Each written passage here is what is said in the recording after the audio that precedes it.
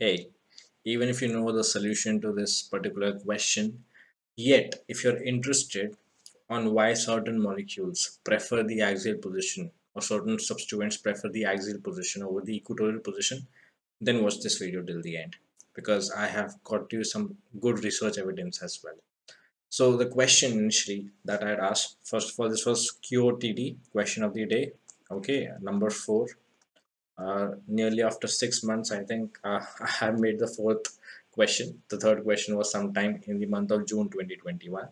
So sorry for the delay.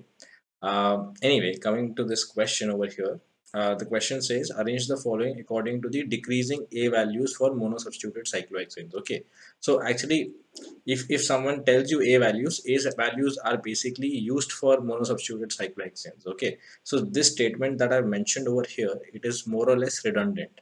Okay, because A value is generally used for monosubstituted cyclohexanes only. Okay, so in case in the examination you come across this A value term, that stands for monosubstituted cyclohexane. Okay, now what does this A value tell us? The A value tells us that the what is the preference of a substituent of equatorial position over the axial position. Okay, that the substituent prefers equatorial position or the substituent prefers axial position.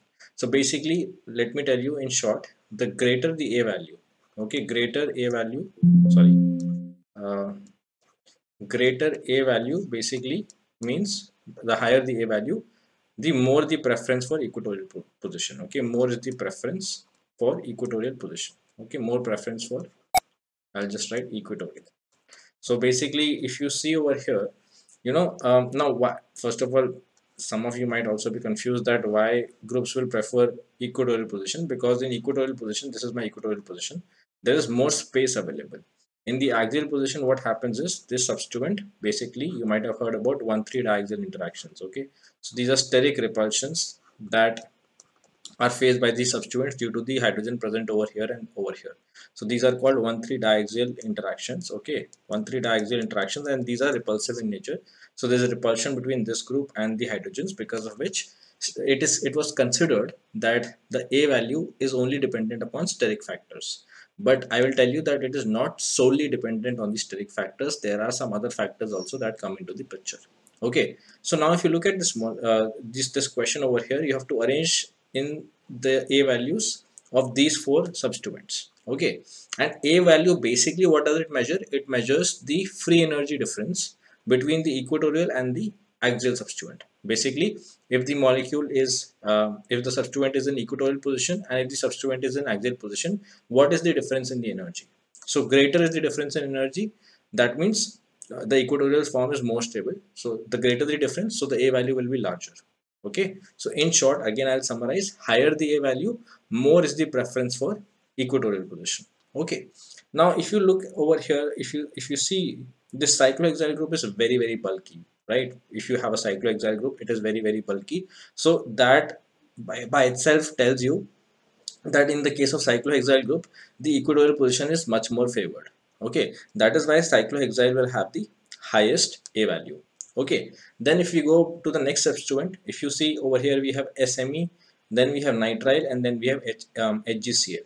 So again, you can think, or you can kind of like correlate that methyl again is a bulky group, right? Because we have a carbon, and then to the carbon 3 hydrogens are attached. So this is also going to be bulky in nature. So of course, this will also prefer the equatorial position. That is why this will also have a high A value, not as high as cyclohexyl, because as you can imagine, cyclohexyl is even bulkier, right? So that is why SME will have a slightly lower value. So then we have SME. Okay, all right. After that, we have nitrile. Now, nitrile, you have to understand the carbon over here in nitrile is sp hybridized. Okay, so if I draw the chair conformation again over here, you can see that what will happen is that if I draw this nitrile group, it is linear in nature. So what will happen, these 1,3 diaxial interactions, they would be comparatively less. Okay, they would be comparatively less. So that is one of the reasons why the nitrile will have a small A value. And surprisingly, this HgCl, okay, this has a negative A value. So if it has a negative A value, what does that mean? That the HgCl substituent basically prefers the axial position over equatorial position. Now that is very surprising, because mercury, or if you look at the substituent HgCl, it is not that it is very small. Then why is HgCl preferring axial position? So it is not just about steric hindrance. In fact, there are some attractive forces that are also you can say playing a role in deciding whether the substituent will occupy the axial and the equatorial position. Okay, and this is where the London dispersive forces come into the picture. Okay, now you might have studied it in class 8 9. London dispersive forces. They are basically forces that are generated due to induced dipoles. Okay, they are not permanent dipoles. So like non-covalent interactions like hydrogen bonding, you might have heard about. They are very strong interactions, or even charge transfer, kind of interactions that also you have studied in inorganic chemistry. But London dispersion forces you might not have come across in your studies, in your in your coursework or something of that sort. But London dispersion forces are very, very important when it comes to considering the A values. So A values, like most of you had thought, it is not just about steric hindrance but also about London dispersion forces. So recently, if you see over here, there have been a very recent article in 2021 that was published in Journal of American Chemical Society, which is one of the very prestigious journals in the field of chemistry. So they had actually published on the London dispersion and how it helps in redefining the A values. All right. And this is where, that is the reason why this HgCl molecule over here, it is considered to be what do you call it is considered to have a negative A value. The reason, and in fact in 1974, if you see, there was an article also published in Tetrahedron Letters. In fact, this article I'm going to cover in Science Sizzler. Okay, I'll be covering this in Science Sizzler.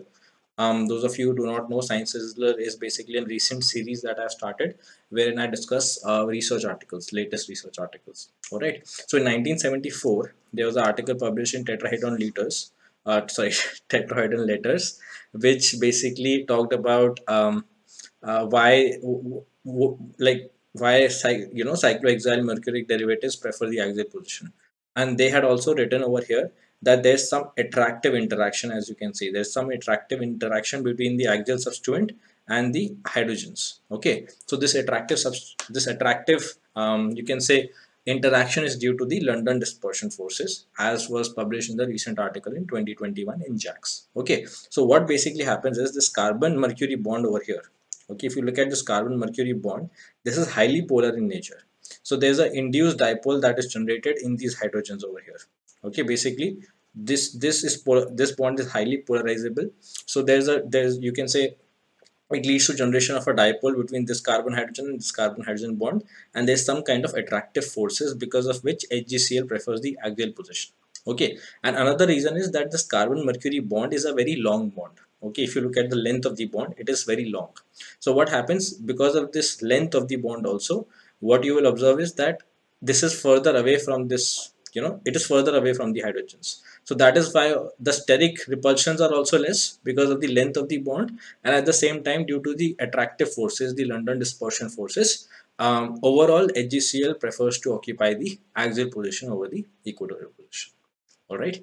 So anyway, I hope you found this video helpful. If you did, please like this video, and if you found this particular information, particularly the one that I shared in the second half of the video related to HgCl, and you want to share it with your friends, colleagues, juniors, seniors, please feel free to do that.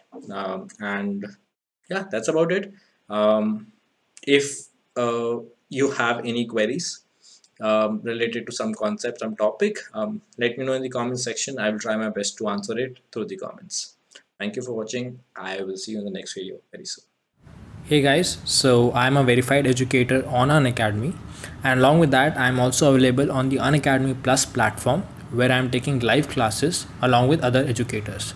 So in case you're interested in attending the live classes, you can subscribe to the Unacademy Plus platform using my referral code, that is SETHI, and that will give you 10% discount. Alright, and in case you're not interested in attending the live classes, you can watch the free courses that are available on the Unacademy.